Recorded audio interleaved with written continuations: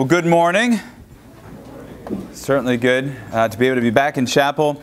Yesterday we began by talking about the reality and the fact that God has a calling on your life. And it was while I was a camper here that God began to reveal my calling. In fact, as I said, it was just out that window and down that way a little bit that I distinctly heard God's voice speaking to me about serving Him with my life. And I was very shocked and very surprised. And in many ways, I thought maybe God had the wrong person. It was a bonfire. It was dark. I really thought, it'd be very easy for God to get us mixed up, right? I mean, and we were sitting close together. It probably, maybe He was speaking to the person next to me, and I didn't hear it. I had a lot of questions. And in many ways, I resisted what God was speaking to me. And there were probably a lot of reasons, but some of them were because I felt inadequate, I felt overwhelmed, and I felt unqualified. Right? Inadequate, overwhelmed, and unqualified. Today we're going to continue our journey with Moses. And to pick up, we were in Exodus chapter 2 when we left off yesterday. And we were in a portion of the story where it had been a very, very, very long time that, first of all, the Hebrew people had been enslaved by Pharaoh. Their lives had been increasingly becoming more and more burdened and difficult. Moses, if you'll remember, has been spared by God supernaturally as a baby. He's been raised in Pharaoh's home, but at the age of 40, he commits murder, thinking that it would bring a following among his people, the Hebrews, and that through that somehow he would be their deliverer and their rescuer. But now 40 years have passed. Moses fled to Midian, and he's living in the wilderness. He's now a shepherd, taking care of his father-in-law's sheep. And we're going to see today that God is going to put a call on Moses' life. That call was there. Moses had a sense of that when he was a younger man.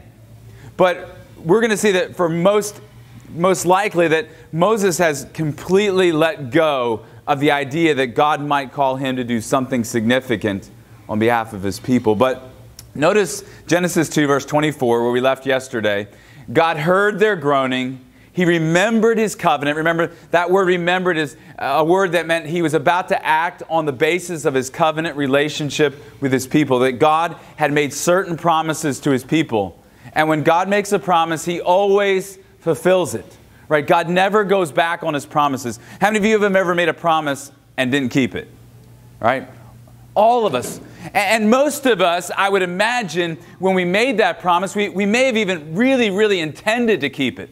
Right? We wanted to keep it, but maybe we weren't able, maybe we forgot, maybe something happened. Now, occasionally there are people who make promises with no intention, right, of keeping it. But God neither does that, nor does He forget. And so God remembered His covenant with Abraham, Isaac, and Jacob, and God saw the Israelites, and He took notice. And so now God is about to do something. And He is going to come to Moses in a very familiar passage, right? We're going to look at in Exodus chapter 3. So if you have your Bible, Exodus chapter 3, and we're going to look at verses 1 through 12. Exodus chapter 3, verses 1 through 12. It's the scene where we encounter Moses and the burning bush, right? Very, very familiar story that most of us learned when we were growing up. But in this, we're going to see that God is going to put a call on Moses' life, and Moses is going to have a very heartfelt, very significant question for God. But God is not going to answer that question. Sometimes we ask questions of God and He doesn't answer. And we often wrestle, well, God, why didn't you answer my question? And there could be multiple reasons, but today we're going to see that Moses is really asking the wrong question. And so God is going to lead him to the right question and the right answer instead of answering his question. So, and it's really the answer to that question that is going to be the key for all of us about whether we're going to say yes to following God with our call on our lives. So let's begin in Genesis chapter 3 and just look at verse 1 to start. It says, "Meanwhile, Moses was shepherding the flock of his father-in-law Jethro, the priest of Midian. And he led the flock to the far side of the wilderness, and he came to Horeb, the mountain of God. This is the same place where Moses will receive the 10 Commandments later on in his life. And Moses is there with the sheep. He's been a shepherd for a long time. Right? Taking care of sheep is what he does now. He's near 80 years old. Right? And this is his life. And so he's out there, and it says in verse 2 that the angel of the Lord appeared to him in a flame of fire within a bush. And Moses looked, and he saw that the bush was on fire, but was not consumed. So Moses is out there with his sheep, and he notices a bush that was on fire. And if we would study this, we'd say it's not that uncommon in the region that he was that there might be a fire, or there might be shrubs or a bush on fire. But as he looks at this, he notices something really weird, really strange. The bush is burning, but it's not burning up. Right? There's no damage to the bush. And so Moses is going to be intrigued. And we're told right here that this is the angel of the Lord, or the messenger of the Lord. And we're going to see that this is not an angel in the sense of a created being, but this is God himself appearing. We call these theophanies or Christophanies. Right? This is the second person of the Trinity. Right? Appearance of Jesus in the Old Testament before he came as a baby later on and grew up and lived and died for us. But he always existed. And so here he's going to appear to Moses. And so look at verse 3. This crazy sight. Moses thought, I must go over and look at this remarkable sight. Why isn't the bush burning up? And so Moses saw something really weird. And he's like, I got to check this out. I got to figure this out. I got to see this. And so notice verse 4. When the Lord saw that he had gone over to look, God called out to him from the bush, Moses, Moses. And he answered, here I am. Now, you have to imagine that as he's approaching this bush, and all of a sudden he hears this loud, booming voice call out his name, right? That his heart rate started to pick up a little bit. But it is interesting. He hears his name, and he answers. He says, here I am. And he is going to now encounter something very powerful. So he hears his name, and I think it's significant for us to remember that God had not forgotten Moses. Right? I'm sure that in these 40 years of taking care of sheep for his father-in-law, that his mind went through a lot of mental loops. Has your mind ever gone through some mental loops? Right? Where you get stuck on some thoughts? What do you think might have been going through Moses' mind these 40 years? Any thoughts, any guesses? What do you think might have been going through Moses' mind? Somebody help me out. He was thinking about his people, right? I'm sure for those 40 years he's thinking about my family, my people are back in Egypt suffering. Is God going to do anything? Absolutely. What else might he have been thinking about? Yes? His what? Is Pharaoh still after me? Does he still want to kill me? Absolutely. In the back. Yes? Maybe he's wishing he had stayed in Egypt. He's probably wishing that he hadn't done what? Oh, if I only hadn't done that. Have you ever had a moment where you just say, if only I wish I hadn't done that. How could I have done that? I'm sure all these thoughts, right, are swirling through his mind for 40 years. And maybe the thought is that God is done with me. But he hears his name. God has not forgotten him. Notice verse 5. Do not come closer is the next thing he hears. Take off your sandals off your feet. Take your sandals off your feet, for the place where you are standing is holy ground. So the next thing he hears, he says, Moses, stop. Right? Social distancing. Are you with me, right? He says, don't come any closer. Why? Because God is holy. Right? And we just sang about his holiness. One of my favorite hymns. Right? Because it reminds us that our God is holy. He is morally perfect. He is pure. And he dwells in unapproachable light. Now, by the grace of God, he has made a way for us as sinful people to draw near to him. Right? And the way that is because his son, Jesus, was a sacrifice for our sins. And he shed his blood to pay the penalty and the price of sin. And then he has purified us. He's redeemed us. And so we now, the Bible says, can approach God with confidence and boldness. Not with carelessness or without reverence, but we can approach him because he's made us pure through Christ. And we can approach him. But God says, Moses, don't come any closer because I'm holy and you are not. Then he says to take off your sandals. right? It's a sign of humility. It's a sign of respect, right? In their culture and in many cultures today, you take your shoes off when you go in the house, right? How many of you have a mom that makes you take your shoes off when you come in the house, right? Take your shoes off. Don't track all that dirt in here, right? And it's a sign, again, the shoes would have collected all the impurities of the things you stepped on. And so God is pure, and so take off your sandals, for this is holy ground. Don't come any closer. But not only is God a holy God, notice verse 6. God then continued. He said, I am the God of your father, the God of Abraham, the God of Isaac, and the God of Jacob. And Moses hid his face because he was afraid to look at God. So God is holy, but notice he's also relational. Right? He says, I'm the God of your father. I'm the God of your ancestors, Abraham, Isaac, and Jacob. I am a personal God who knows your ancestors, who knows your people, and who knows you. Right? It is amazing that we are offered a relationship with God that is both marked by reverence and relationship. Right?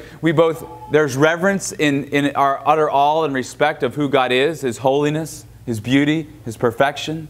But then He also invites us to know Him relationally, to have a living relationship whereby we know Him and we experience that relationship, where we can speak to Him and hear His voice, where we can experience His love and His care and His goodness and His grace and His mercy. And then the Lord said in verse 7, I have observed the misery of my people in Egypt. I've heard their cries because of their oppressors, and I know about their sufferings. Right? Remember, he said one of the things that might have been going through Moses' mind is, what's going on with my people, right? What's going on with my family, my ancestors? And God reminded him, Moses, I haven't forgotten my faithful covenant. I hear the prayers of my people. I see their suffering. I see their oppression. I know about it. Right? And I just want you to know, God knows about you. I know we all deal with a lot of stuff in life. We talked about hopelessness yesterday and how life sometimes leaves us feeling hopeless. And sometimes we go through dark and difficult and painful things. But I want you to know that when you're in those places, know that God sees you. He knows and He cares. Let's go on to verse 8. God says, I have come down to rescue them from the power of the Egyptians and to bring them from that land to a good and spacious land, a land flowing with milk and honey, the territory of the Canaanites, the Hittites, the Amorites, the Perizzites, the Hivites, the Jebusites. And the Israelites' cry for help has come to me, and I have also seen the way the Egyptians are oppressing them. And I sort of imagine at this moment that Moses' heart was filled with a sense of joy and excitement, right? As he hears God say, I'm going to do something. And remember, Moses probably always thought he was going to be the one to do it, but he knows that's gone, right? He messed up, and his life is now just going to be lived in obscurity in the middle of nowhere taking care of sheep. But he rejoices, I believe, in his heart. God's going to do something for His people. He's going to rescue them. He's going to redeem them. He's going to bring them out of Egypt and back to the land that He promised and gave to Abraham. And his joy lasts for about 3 seconds. Because notice the next verse. Therefore, go. Moses is like, who? Right? He says, I am sending you to Pharaoh. And remember, one of the things that we said that may have been swirling around in Moses' mind is what? Does Pharaoh still want to what? Does Pharaoh still want to kill me? Am I still the wanted man? Now, we know from the text of Scripture it's a new Pharaoh, but Moses may not know that, and he may not know that the new Pharaoh doesn't still, saw the wanted poster down at the post office and was like, yeah, we got to get that. If that guy shows up, right, we're going to take care of him. He says, I'm going to send you, Moses, to Pharaoh so that you may lead my people, the Israelites, out of Egypt. And so I'm sure Moses' heart rate is well north of 100 at this point. Are you with me? Right? Pounding. I'm sure his mind is racing. God, what is this? What are you asking? Right? No doubt that 40 years ago, Moses thought of himself as a deliverer and believed that God could use him and would use him. But now, that thought's so far gone. Notice the question that Moses has for God. Verse 11. But Moses asked God. Right? Look at verse 11. He says, who am I that I should go to Pharaoh, that I should bring the Israelites out of Egypt? Who am I? God, who am I? I know you can do this. I know you can redeem your people. I don't doubt that, but who am I to do it? I'm not worthy. I really believe Moses, I'm not worthy to do this. I messed up. Right? I missed my chance. I'm not worthy. Right? I'm not worthy. You know, I wrestled with that when I felt God calling me. I said, God, I'm not worthy. I know the things I've done. I know the things I haven't done. God, I'm not worthy of this call. God, I'm not qualified.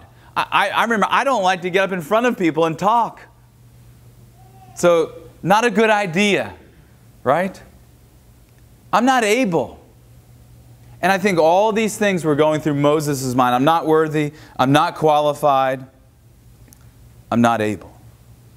But when God calls us to do things, right, and God has a call on your life, when God calls us to do things, it's not because we're worthy, right? It's because Jesus is worthy for us. It's not because we're qualified. It's because He qualified us and qualifies us. And it's not because we're able. It's because He is able, right? And God chooses to use people to accomplish His purposes. He doesn't have to. He doesn't need me. He doesn't need you. He didn't need Moses, right? God certainly could have freed His people without Moses' help. But God chooses to work through people. And He chooses to work through imperfect people. He chooses to work through people who have insecurities. We're going to go further into insecurities tomorrow. I know that none of you have any insecurities, but you might know someone who does, so we'll talk about those tomorrow so you can help them. But he's wrestling with this who am I question. I wrestled with it. You probably wrestle with it. And we might think that God's going to give Moses what? Maybe a pep talk? Moses, my man, right? You got this, right? You can do this. I know you can do this. Man, just, you got this, Moses. Don't worry about it. But instead of answering his question, instead of giving him a pep talk,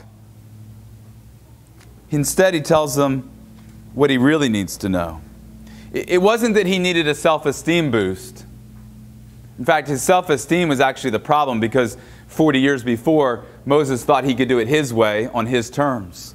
So notice verse 12. Here's God's answer. And it's not the answer that Moses is looking for. Moses is saying, who am I? And God says this, verse 12, I will certainly be with you. Moses, it isn't about who you are. It isn't about what you've done. It's about me. I will certainly be with you, and this will be a sign to you that I have sent you. When you bring the people out of Egypt, you will all worship God at this mountain. And when Moses hears that is like the most impossible thing that he can probably imagine or picture, right? The whole Hebrew nation, the Israelites are all going to be here worshiping, freed from Egypt, freed from Pharaoh's hand. God, that seems so impossible. And it should have been enough for Moses at this point, right? When God says, Moses, I'm going to be with you, will we all agree that that should have been enough for Moses to say yes to God? Anybody?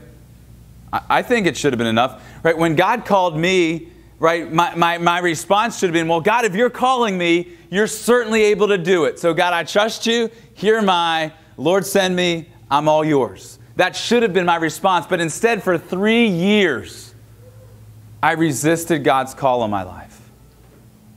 I resisted it because I didn't think I was qualified. I didn't think I was able. I didn't think I was worthy. I didn't want to do it.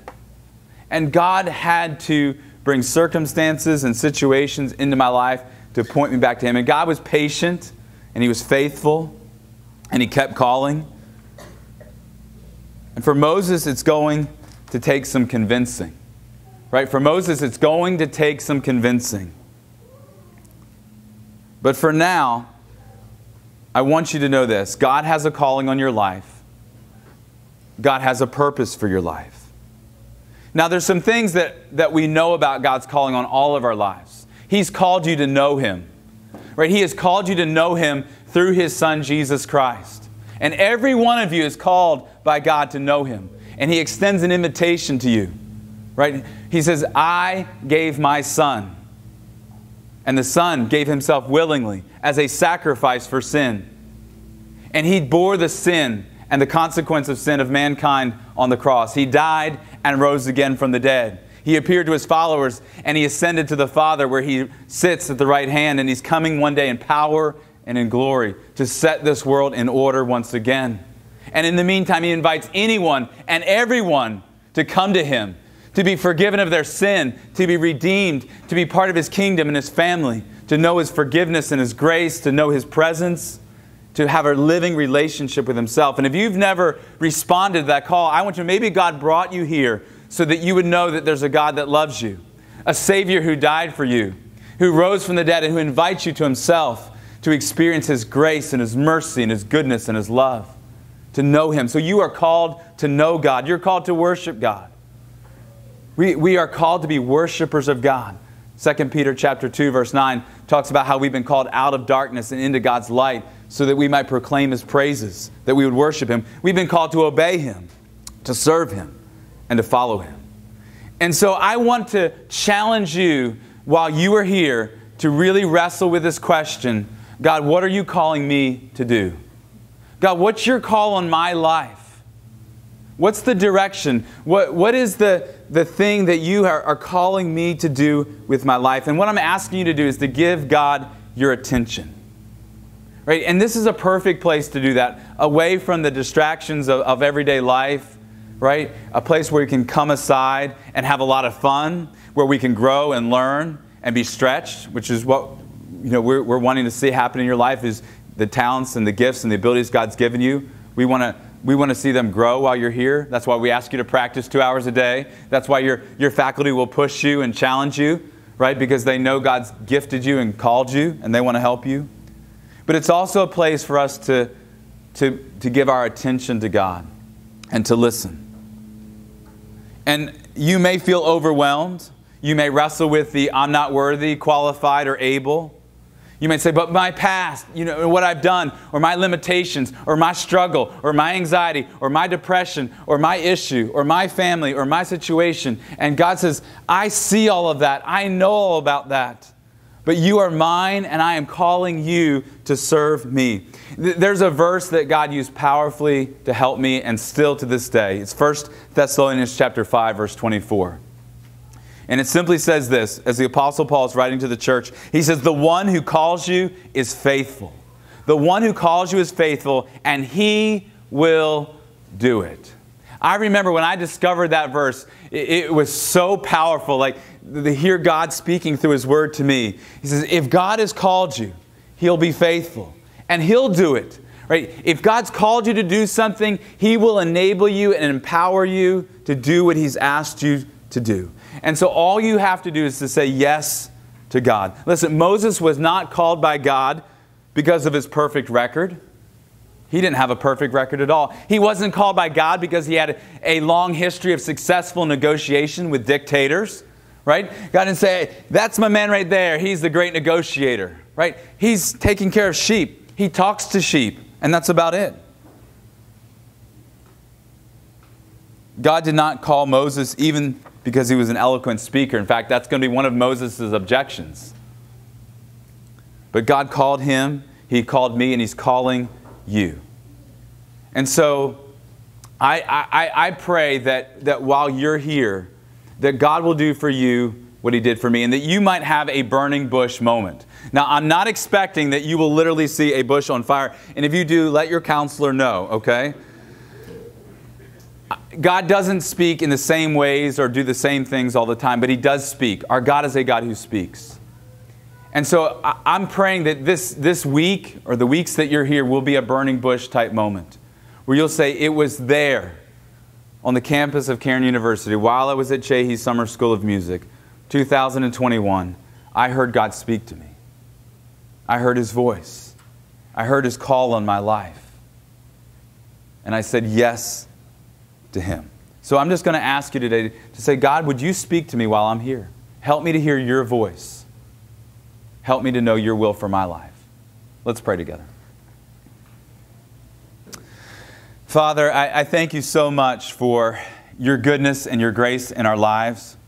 I thank you for the good news of the gospel. Father, I thank you that there is good news for all of us, that though we are sinful people who have all rebelled against you in our own way, that you have made a way for all of us to come back to you through your Son, Jesus Christ, and that you have provided the means of redemption, the means of forgiveness through the blood of your Son. And I pray that everyone here would know the forgiveness that you offer and to know the love that you want to pour into their lives, the grace and the mercy and the goodness. And Father, I pray that every one of us while we are here would hear your call on our life. And Father, whether we are in school or whether we're faculty or staff, you may be calling us to something. So while we're here, would you give us ears that are willing to listen, eyes that are open to see, a heart that is ready to receive. And Father, I pray that you would speak and that you would call. And Father, I know that when you do, there will be feelings of inadequacy, feelings of, I'm not worthy, I'm not able, I can't do this, I don't want to do this. But Father, I pray that we would realize that it's not about us, that the real question isn't, who am I? But the real question is, who are you? So Father, help us to see you for who you are, and to realize that you are the God who calls, you are the God who is faithful, and you are the God who will accomplish your purposes for our lives. Father, I ask your blessing now over this day that's before us. Father, it's going to be a day filled with lessons, rehearsals, practice, laughter, fun, enjoyment, relationships. Father, I pray in all of it that we might encounter your presence. In all of it, we might find your goodness and your joy, and that we would experience you together today. And we ask your blessing over this day. In Jesus' name, amen.